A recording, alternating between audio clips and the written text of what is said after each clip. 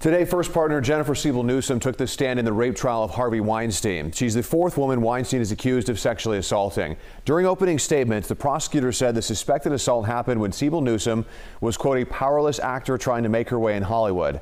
Siebel Newsom said she thought she was meeting him to discuss her career.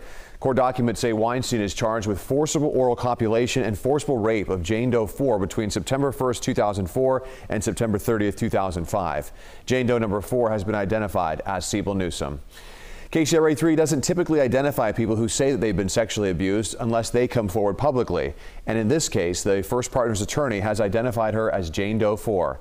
Weinstein's lawyer says the two had consensual sex and that she was trying to use the powerful producer to advance her career.